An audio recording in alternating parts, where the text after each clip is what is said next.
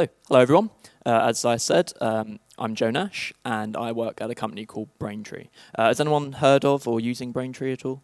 Awesome. That's really high, actually. For those of you who haven't heard of Braintree, we're a company from Chicago. We're a payment processor. We were acquired by PayPal in late November 2013. So before I probably get started, I just really want to start by saying thank you for having me. I've been to Poland quite a few times, but it's actually the first time I've spoken. And being British and ginger, I'm finding the weather a bit weird. We're currently having this going on in the UK right now. When it gets this temperature in the UK, we write news about it. So I'm struggling. I went to Tel Aviv about a month ago, and I was still peeling last week. So I won't be outside. One thing you may have already noticed is that I do speak quite fast. If I do happen to turn into a Super Saiyan from Essex and you need me to be quiet or slow down, just give me a nudge, and I can guarantee I'll probably say at the exact same speed in the exact same accent, but we can give it a try. So, I'm here today to tell you a story about data at Braintree. So I think this goes quite well with some of what Zeiss was saying. He said last year about getting out of your comfort zones and trying new things. So Braintree, we're a Rails shop, and basically we had a problem which Rails wasn't solving for us. So we reached out and we started working in something entirely new, something which is very different from anything we've worked in before, that being Clojure. So why am I giving this talk? I'm just a developer evangelist. Yes, I do some code, but I'm not a systems engineer. I don't write Clojure. I'm actually a Hascaller, though if you threaten me with torture, I will write Node.js. But the main reason I'm writing this talk is because I love cool tech. So back in November, I went to the Chicago office, our main office, and I was trying to find something that was cool. Like our Rails stack is awesome, our product is awesome, but I've seen Rails before, I've seen what that can do. I wanted something new. So I was looking around, and there were some bits that caught my interest. There was some Go. There was one guy doing Haskell, one single guy. He had written a build script for an internal tool. So basically it was doing nothing important, but he tried. But the interesting bit was that there was a lot of Clojure going on. And it turns out that what this Clojure was doing was actually incredibly important. It kind of powered our entire thing, but this had been buried and no one was really talking about it. Then the guy who led this project, David Pick, did a series of talks about it, one of which I saw and invited me along to do this talk.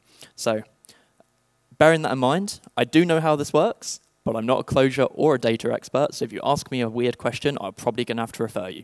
So, as I said, we are a payment processor. If you haven't heard of us, we power these people. So the thing with these people, Uber, Airbnb, and Minecraft, is they have huge amounts of data. Does anyone know how many transactions Uber is doing a day right now? Any guesses? 5. It's 1 million. So they're doing a fair amount of transactions, and that's a vast amount of data. We're talking user details, credit card details, invoices, tax details, everything. This all has to be stored.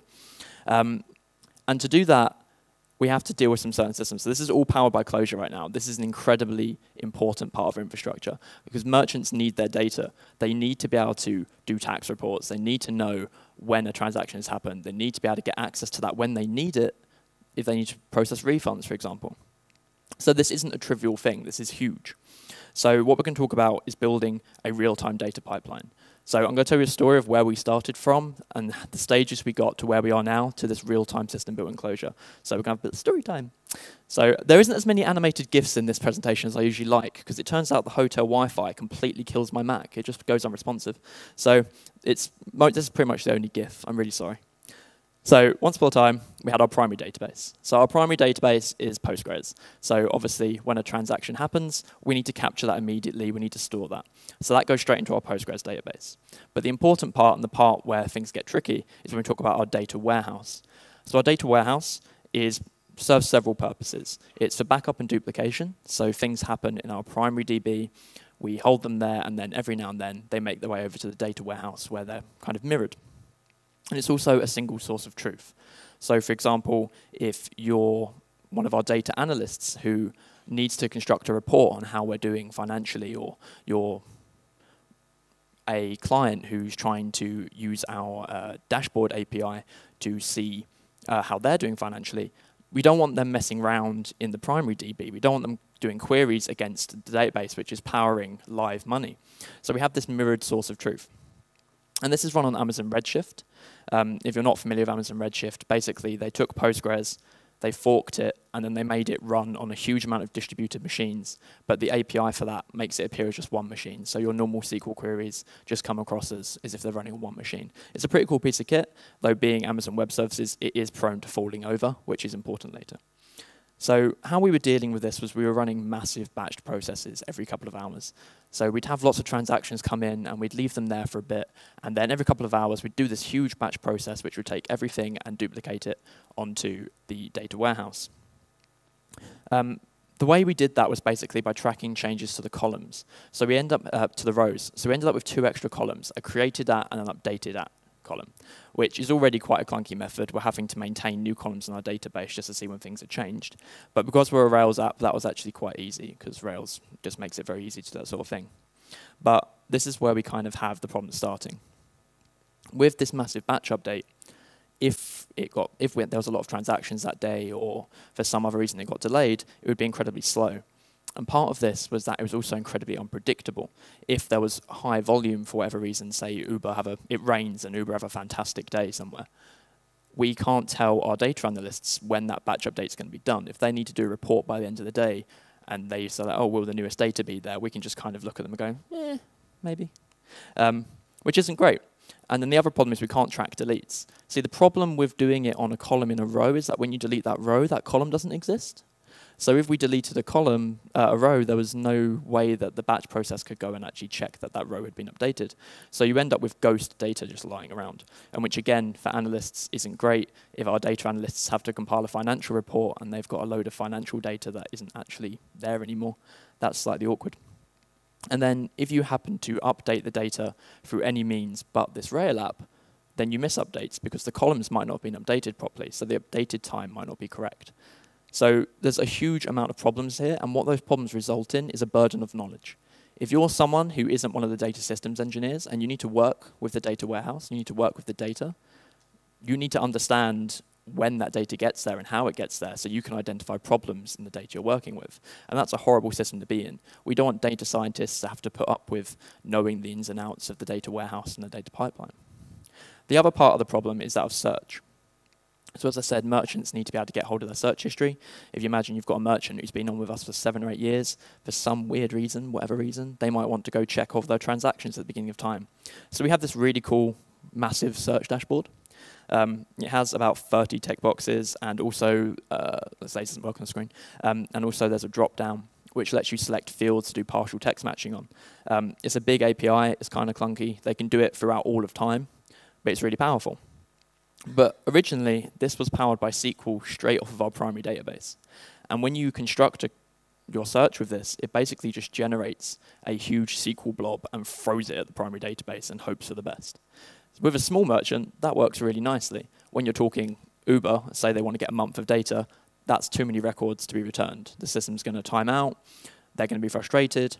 So we ended up imposing an arbitrary data limit on the amount they could get back. So in practice, that means, for example, you've got a huge merchant who wants a week's worth of data.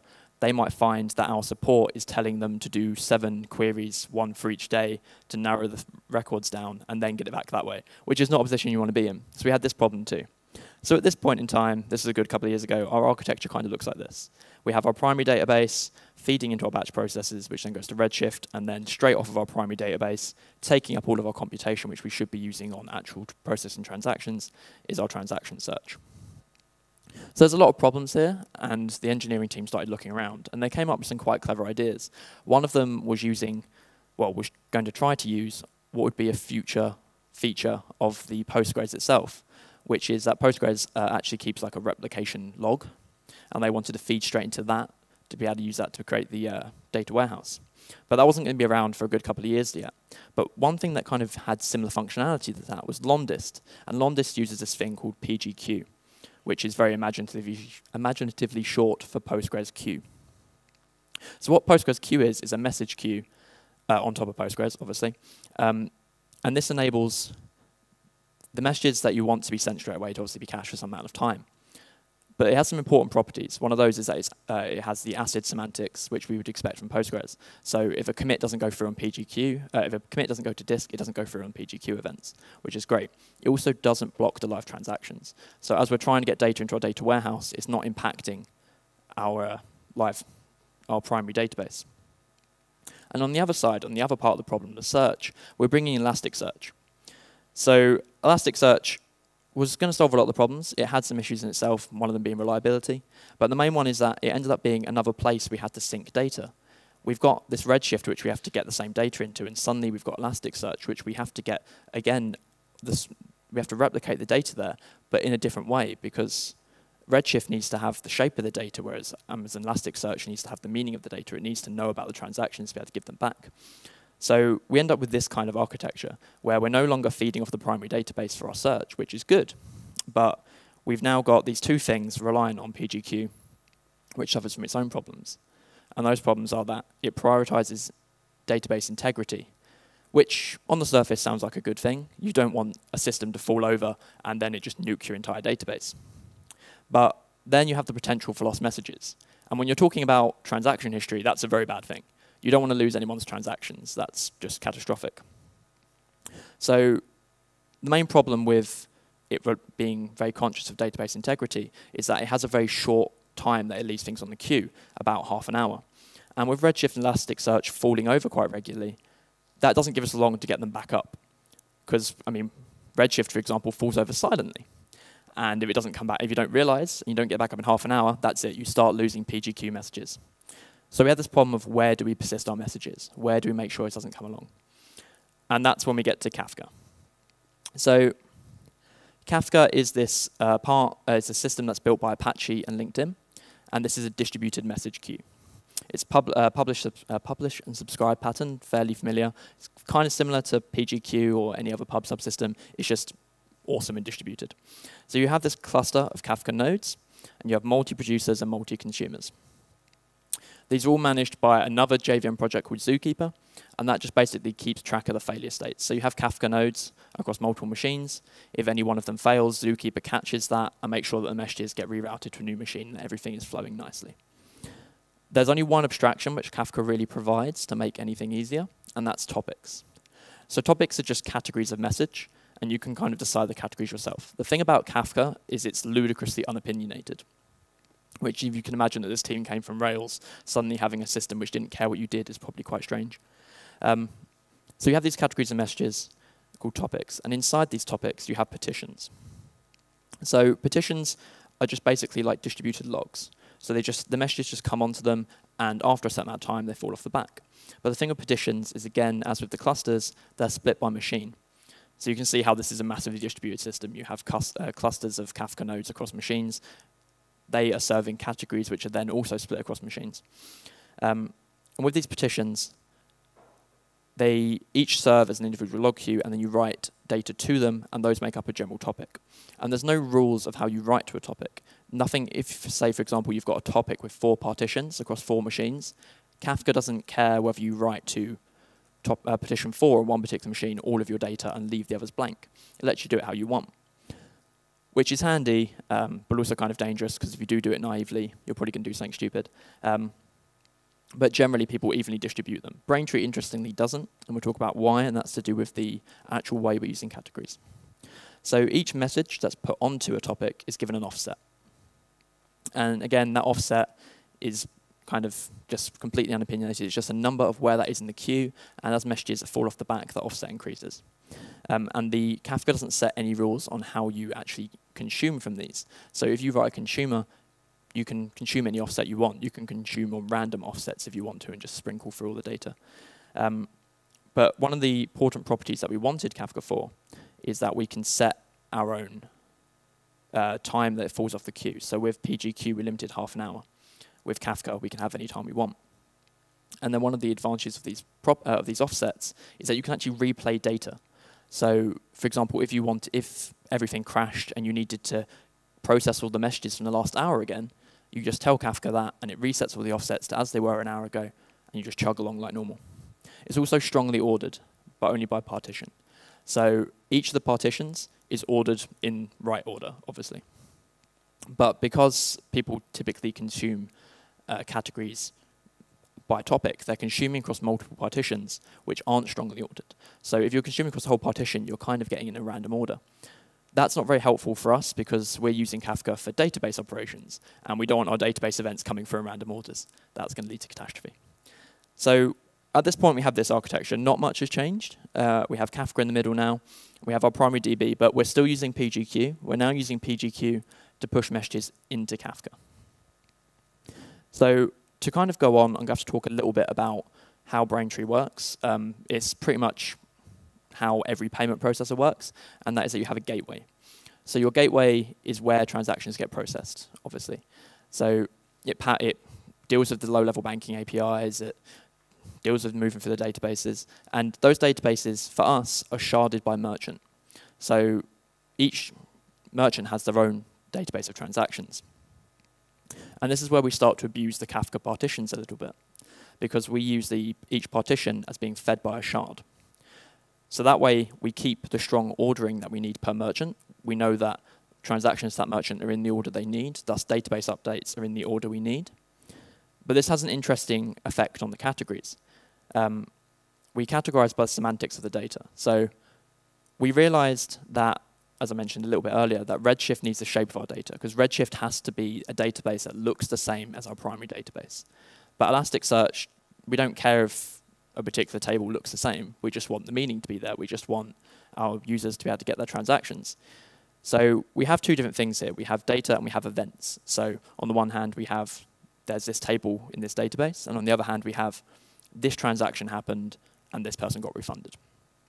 So our two topics inside Kafka become a data stream and an event stream. So when we do our partitions, what we're doing is we have a partition in both the data topic and the event topic. And for each merchant, we're taking the messages out of that database and putting them into the right queue by what sort of messages they are. So yeah, at this point, we've kind of done it. That would be real time. Job done. Let's go home. But one thing I haven't really covered here with all this architecture and all this the various components of our system, is how we actually built this, how we stitched this together. All of these systems work fine. The primary database is already powered. Kafka is a cool thing on its own. And this is where they needed to choose the tech. And they chose Clojure, as I've kind of given away already. So we're going to talk a little bit about the reasons for choosing Clojure. So obviously, we were a Rails shop. Rails isn't anything like Lisp. None of them have ever done Lisp before.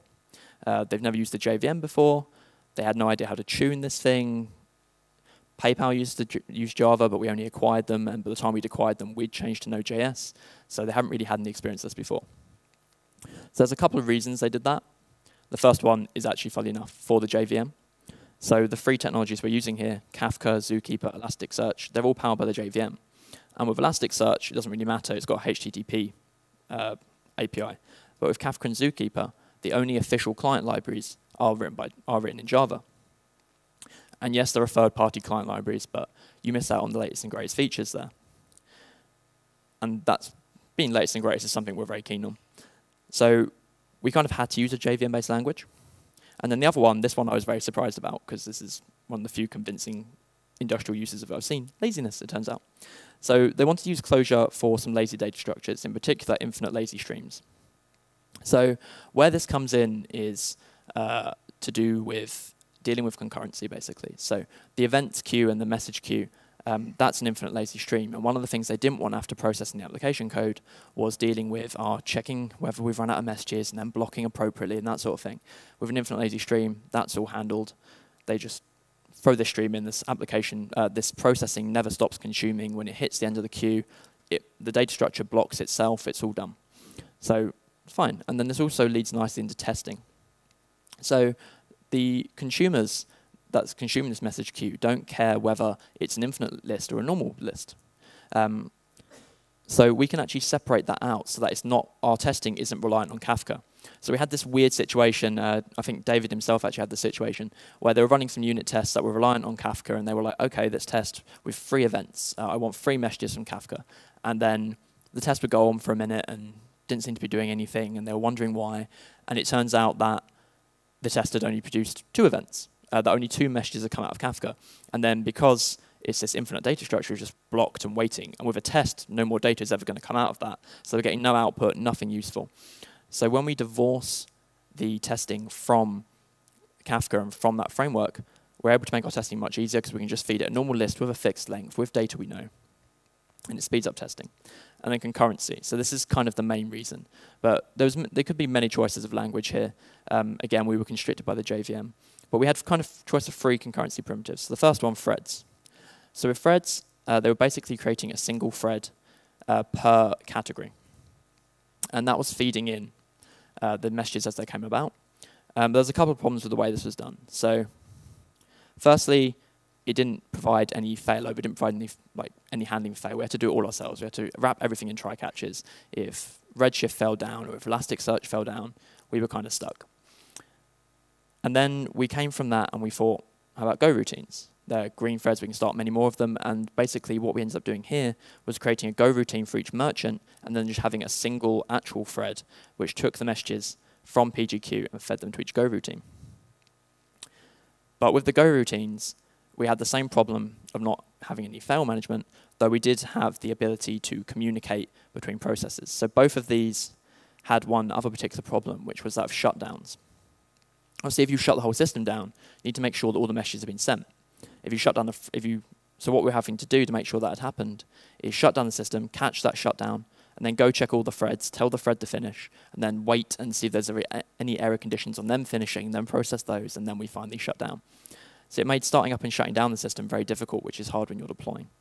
But then finally we settled on actors, which are actually an Erlang extraction. And actors kind of fixed all of our problems. They allowed us to have single merchants. They had built-in shutdown logic. They enabled us to check the status of actors while they were running. I've already covered single merchants. And one of the things that they did do, which was really interesting, was enable us to offload work to Kafka. So, for example, with Go routines, we were finding that the routines were pulling in messages a lot faster than we could process them. We ended up with hundreds of thousands of messages, which was making the garbage collection explode. With our actors, they're able to send a signal to Kafka, to our consumer, that says, hang on a minute, my inbox is full, halt the queue. And then Kafka would block, we'd process all the messages, and then the flow would resume. And then they also go quite nicely with an Elasticsearch abstraction. So Elasticsearch has aliases, which are basically actors.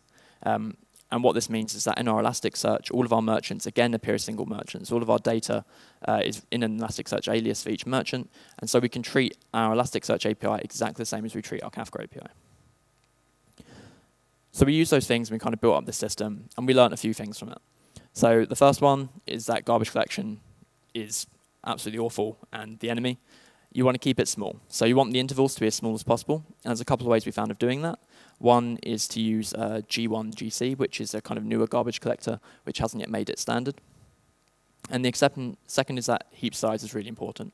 And somewhat counterintuitively, with Clojure, smaller is better. Obviously, all the data structures tend to be immutable, and they're creating mass amounts of objects. So with a smaller interval, you're clearing that up faster, and the garbage collection intervals are smaller.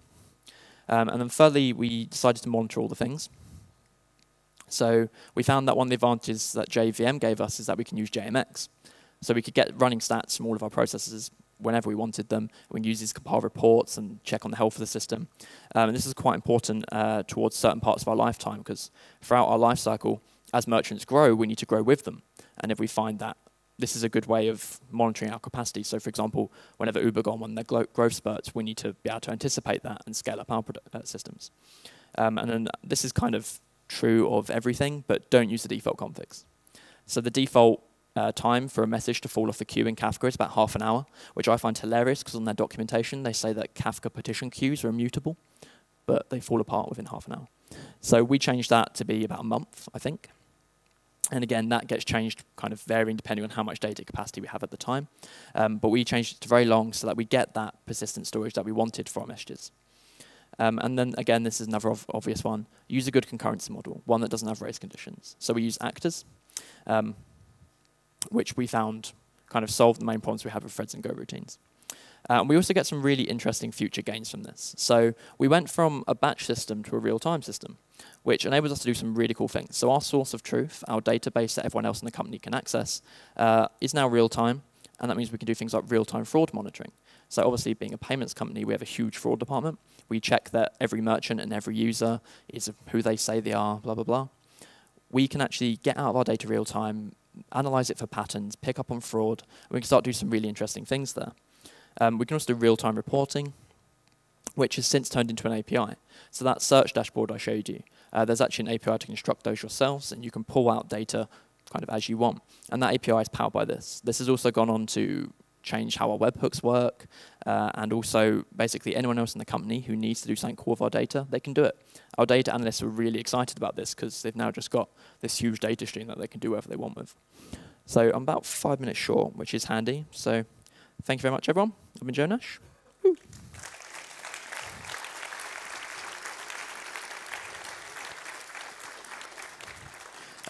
So one thing I quickly want to mention, I know some people are here. Has anyone heard of BattleHack? Cool, that's more than I expected. Okay, so as some of you know, we came to Poland last year. We unfortunately didn't come back this year. I was kind of gutted. It turns out Warsaw turned the water off halfway through our event, so we've gone somewhere else.